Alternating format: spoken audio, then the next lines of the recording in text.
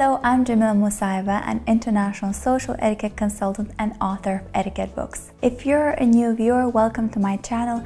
Here I talk about etiquette, topics related to self-development, soft skills, lifestyle, books that I read. So if you're interested in all of that, make sure to subscribe and hit the bell button so you get notified every time I upload a new video. If you are an old viewer, welcome back to my channel. I am delighted to see you here. So those of you that have been following me on Instagram probably know that I've been teaching etiquette in business in school, and as such I've been preparing students for their A-level exam. As well, I am a co-founder and entrepreneur of the very first Azerbaijani baby gym, and over the 3-4 years I've gained a vast amount of personal experience as well as theoretical knowledge about how to become more financially successful. And I'm using the word financially successful, and I'm not saying wealthy or rich, because I believe that for every person, whatever success means in terms of finance is very different. What I want for everyone who's viewing this video is to be able to live a comfortable life that allows them to enjoy life, to make the best out of it, whatever that range of finance means to them. So in this video, we're going to look at 3 important lessons that you need to know in order to be financially successful. First things first, before I delve into this video, I just want to say that I'm a huge advocate of financial literacy. I think it's very important to educate your children in school or outside of it, if there aren't any business classes in the school, about finance, how money works, because at the end of the day, when we graduate from school, from high school, from university, that's the most important thing that we need to know, and how to deal with the money that we make. So what I mean by financial literacy is educate yourself on earnings. What are earnings? Earning is the money that we make. Understand how to earn money, where can I generate earnings, from which different channels I can do that. Then understand budgeting. Budgeting means knowing how much you spend for each month for necessary things, for your wishes, whimsical desires, necessities, all kinds of things, how much you allocate for each sector, so to speak. You need to understand spending, how much and where to spend, how to spend smartly. You need to know about taxation, what is being taxed, how much is being taxed. It's very different from country to country. Understand how borrowing works, where you can borrow money, how much you can borrow, what is the best way to borrow money. These are the most important things that you need to know when you are dealing with money. Another important thing you need to understand is investing. That can go along with the spending, whereas investing is putting money down, so spending it, but then earning in the long term from it, maybe in a short term, depending on where you invest your money in. All of these are important things to educate yourself, and the most important lesson that you need to know is that money is just a medium, and finance is the channel through which we learn to generate it. So to wrap it up, having understood or being able to identify what are the earnings, what is taxation, what is budgeting, what is investment, what is borrowing, what is spending, having the general knowledge on how things work, you can now get rid of your negative thoughts about the money. That's the second important thing to do. So what are the general negative thoughts about money? It's thinking that if you were born poor, you will always live poor. That's the mentality, fixed. I will be doing whatever my parents have been doing. I'll never be able to get out of this situation. Another common negative thought is blaming the rich for being rich, or talking down to them or negatively about people that were able to become financially successful. Always finding reasons for them to be able to do that, and finding excuses for yourself for not being able to do that. In fact, a lot of the modern financial literature books are focused on this particular idea that if you have bad negative thoughts about money, or you think that money is evil, or you have some ideas entrenched into your mind by your parents, by your society, by your culture, that will very much affect how much you're able to generate money, how financially successful you will be. So to name just a few, Robin Sharma in 5 a.m. Club book mentions about that. Morgan Housel in his book Psychology of Money talks exactly about this idea. Robert Kiyosaki in the book Rich Dad Poor Dad also talks about it. I'll also link the names of the books down in the description box so you can check them out. It is true that our thoughts shape our reality, and our thoughts about money are no exception. If we associate money with something evil, bad, that only bad, evil people are able to generate, that main idea by itself will keep money away from us. Because think about it, if you think about something that's bad, you subconsciously try to stay away from it. So though you want to generate money, but because you think of it in a very negative terms, that money will never come your way. Instead of thinking that people that generated money, that were able to become financially successful, are intrinsically evil, they are corrupt, they're doing something wrong, think about the ways that you can get inspired by looking at their example. How and by what ways were they able to accumulate that or generate that money? What made them financially successful? Learn to get inspired instead of criticizing and blaming people for being financially successful. In one of my favorite books, I'll probably do a video on this as well, The Power of Subconscious Mind, Dr. Joseph Murphy is stating this quote that I would like to read out to you verbatim. And he says, "The way of life is through abundance." Interesting. "The way of nature is through abundance. There is nothing wrong or bad about wanting to be rich. It's life's natural way of being. If you accept this mentality, your relationship towards money will also change. Do not limit yourself by thinking that only those born rich are rich. By doing so, you put yourself into a box and limit your wish to live a more prosperous life." To support his points of not putting yourself into this closed mindset, into closed box that if I were born poor, I'll always live poor. That's a box that you're creating in your mind mentally.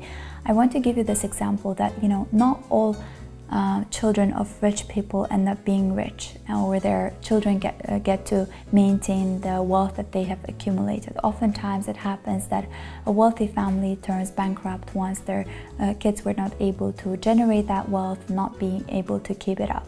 And oftentimes there's so many stories of people that started from nothing, that didn't come from a very financially successful background, but were able to build empires. It is all in our minds, and also how much we work and how we work. So if you have in your vocabulary words like "I cannot afford this," "I don't have money for this," think of rephrasing that. And Dr. Joseph Murphy in that book, The Power of Subconscious Mind, says instead of saying "I can't afford this," say "How can I do? What can I do in order to afford this? How can I generate more income? How can I allow myself to get this?" And it's interesting because it shifts your mentality from seeing whatever you're in as a problem to looking for a solution of how to get to the thing that you want to attain. And the third important step is to incorporate good financial habits. That is a larger umbrella idea, but below that idea there are a lot of important financial habits that you need to acquire. Number one, when we were talking about earnings, is to actually earn money. That's the obvious one. But how do we earn money? We earn money when we are able to do what we are naturally inclined to do really well, so we have good skill set for that, matching with our intrinsic passion or our intrinsic interest in what we're doing. So taking from my personal example, it took me a lot of time to finally figure out what is that I wanted to concentrate on. I knew that I really liked languages, I loved etiquette and all different things about cultures, traditions. So understandingly, I did international relations. I was also very much interested in public speaking. So when all the three skill sets came about together, it brought me to a career of etiquette consultant. I love talking to people, I love giving lectures. That is what I'm good at, but that's what I'm passionate about. So when the two things come together, they allow you to do whatever you're doing at the very best that you can. And whenever you're doing whatever you can at the very best that you can, I guarantee you that earnings will come. Speaking of the earnings, it brings me to the next point, which is diversify your income streams. I remember when I was in school, there was this saying that we learned, don't put all your eggs in one basket, and it resonates with me a lot when it comes to business as well. It essentially means do not put all your income or all your savings in one spot, or also perhaps do not just earn your earnings only from one kind of income stream. Because it has happened to a lot of people, you know, when there was some devaluation of the currency of something, or workplace closed, and people were left without any work and without any income stream, especially in today's world where everything is so unpredictable, with things happening all of a sudden overnight changing. It's important to make sure that you have at least 2 income streams. It doesn't mean that you have to be doing different kinds of work. You can actually do one kind of work, but do it through different channels and on different platforms, therefore guaranteeing for yourself that if one platform closed down or something happened to it, you could still make your earnings from all the rest of it. So to support this point on diversifying income streams, I'll use my personal example. As you know, I'm an etiquette consultant. I've launched this channel which is monetized, which means it brings me income. I am also offering private as well online and offline workshops and consultations with clients. I am an author of books, so I make earnings from book sales. I've recently also launched my Patreon page where I do etiquette movie club, posting interesting videos about etiquette lessons learned from different kind of movies. So I'm also co-founder of the very first Azerbaijani baby gym. So I have different kinds of works that I'm doing that are generating income on their own, and that way I will guarantee that in case if one of my platforms doesn't work or something happens to it, I can still guarantee that I have other income streams. So to illustrate using another example, say you're a graphic designer and you work at a firm, you really love the people you work with, you really like the paycheck you're getting, and you feel like you're safe and everything is going well, but you don't know what can happen the next day. So what I would suggest to do is, apart from having your own one income stream from the firm that you're working full-time in, perhaps take some side jobs, maybe, you know, open your portfolio on different kind of websites like People Per Work or Upwork or any other online platforms where you can also expose your work and your portfolio. So in case something happens with one stream, you can always have your client base in another stream. So diversifying your income streams is a great idea to guarantee that you will be safe. The third thing to take into account is to create your budget. If you're a family, create a budget for the family. If you're a single person, create a budget for your own self. A budget has 2 important components, which is the spending, so where and to what and how much you spend, and savings, how much you actually put aside. Another important element is taxation, but I will not go into taxation in this video because it's very different from country to country. So make sure to learn about the taxation in your own country so you know what is being taxed and how much is being taxed. So first things first, let's start with spending. Spending is in fact very important. It is very much linked with our mentality, but if you understand that money is just a medium, it flows in and then it flows out. If very little flows out, there's going to be very little in. If you really visualize this and understand this, you'll know that spending is important. Dr. Joseph Murphy, in this book, Power of Conscious Mind, which I've been referring throughout this video, says that, you know, if blood is circulating freely in our body, we have a healthy body. If money is circulating freely in our life, we're economically healthy. However, it's important to note here, for those that love recklessly spending their money, spending is not equal to reckless spending. Conscious spending is very different. It means that you know how much to spend and where to spend. In order to do that, you need to differentiate between what is your need and what is your desire. So this is just general business 101. A need is something that we have to spend our money on in order to stay alive. So that's water, that's shelter, that's food, electricity, all these kind of bills. A desire is something that we want, but it's not necessary for our survival. But sometimes that desire, the thing that we desire, can in the long term bring a lot of returned investment. So let's say you wanted this book on financial literacy or another self-book that you think is going to give you a lot of knowledge. It's not a necessity. You can live without it. It's not a need. It's definitely a desire. But if you buy that book might give you the exact knowledge that you need in order to start a good business or good relationship or become self-confident, whatever it is that you're looking for. So eventually that spending will bring you a lot of returns in the future. So that is also smart spending. Other examples of the ones that you might have are perhaps a new camera if you're a videographer or a blogger, maybe an online course if you're looking to enhance your skill set in whatever field that you're looking at, perhaps even changing your wardrobe if you need to in order to look more presentable, more professional, investing in all kind of hair salon and other treatments that might help you boost your self-confidence and in the long term bring you a lot of new opportunities. So whatever it is, distinguish, is it a need, is it a want? And if that is a want, then what you need to do is write down what are the benefits that you're getting out of it and then prioritize. Say you're making whatever X amount of money, first spend on your needs, that's your good food, your house, your bills, all that's important, and then you can allocate money for the things that you want and then prioritize the ones that will bring you the best benefit, and then you can leave the rest money for savings. Before we talk about savings, I want to share this amazing business advice or life advice that I heard from Barbara Corcoran. She's one of the Shark Tanks. By the way, if you haven't watched that show, make sure that you do. It's one of my favorites. It shows interesting business ideas, and then Shark Tanks, these are very successful, financially successful people that have a lot of experience in entrepreneurship. They start bombarding them with different kind of questions, and that's when you start understanding business and how it works and what are the things that investors are looking for. So make sure that you check it out. But before we start talking about saving, I want to share one of the best advice that I've heard by Barbara Corcoran. She's one of the Shark Tanks on the show Shark Tank. By the way, if you haven't watched the show, make sure that you do. It's one of my favorites.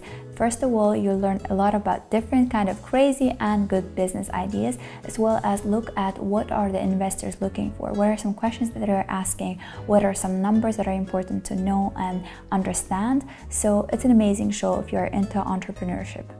So Barbara was on one of my favorite daytime talk shows with Ellen DeGeneres. She came to talk about her financial success, and then she shared an interesting advice for the young audience. She said, when you're spending, make sure to give yourself money for mad spendings, or mad money, how she phrased it. And she went on explaining that when she was a little kid, her mom would give her dad $10 a week and say, you can spend this money on whatever hell that you want. And having that money in his pocket to spend on whatever hell that he wanted, he felt like he didn't have to touch any other money. Being able to freely spend money on one thing that you really want, and that will depend how much you allocate yourself, depends on how much you make. It can be different for a different person, but that sense gives that freedom to you so that you don't touch the savings that you have actually put away. In other words, let's say you allocate yourself $20 a week for mad money, let's say $20 to get manicure. And when you're doing that manicure, you get so much joy and satisfaction out of it. It makes you feel like $1 million baby is what she's saying. And when you have that feeling, you no longer feel tempted to touch your savings. It could be as little as $5 a month to get yourself a cup of coffee in a nice cafe that will make you feel like $1 million baby, or it could be, up to $500 depending on what your budget allows. Regardless the amount, that money should make you feel good. One important lesson to remember when it comes to spending is do not be cheap on yourself. Do not be cheap on your health, on your personal image, on your knowledge, on your skill set. If you need to invest money in all those sectors, make sure that you allocate enough for each, so then in the long term you will be able to reap a lot of benefits. I know it takes time to then get the benefits, but having this vision that in the long term all of that will benefit you is a great image to have in mind when you are working with money. And finally, we have come to the last point, which is savings. Make sure that you save money. That is very important. Remember when I mentioned be able to spend, which is very important because money needs to flow, but do not spend recklessly. Make sure to save enough money so you can then reinvest it into something bigger, or always have this safety cushion in your life. In the book The Richest Man in Babylon, which is one of the best books on finance, it says the advice is to save 10% of your monthly income aside. So put it aside like it has never existed, you never earned it, like forget about it. Put it aside and forget that it ever existed. I would advise to do 15% if you can. I know on in a certain season or month there are a lot of birthdays, anniversaries, weddings and things like that. You have a lot of spendings. In that month, aim for 10%. But on a low-key month, or the months that you don't have a lot of occasions or things to spend money on, aim for 15%. If you make this habit of saving money, I guarantee you, you will be able to become financially successful.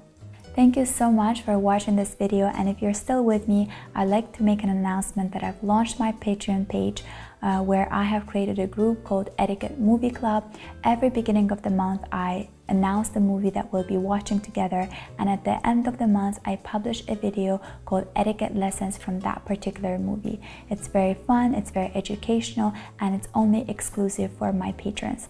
It's $5 a month, but I think it's worth an investment. Speaking of which, this could be your mad money. Thank you very much for watching this video. I hope that you have learned a lot from this, and let me know what are some topics that you would like me to talk more about, and do not forget to like this video. Thank you, and I'll see you in my next video. Bye!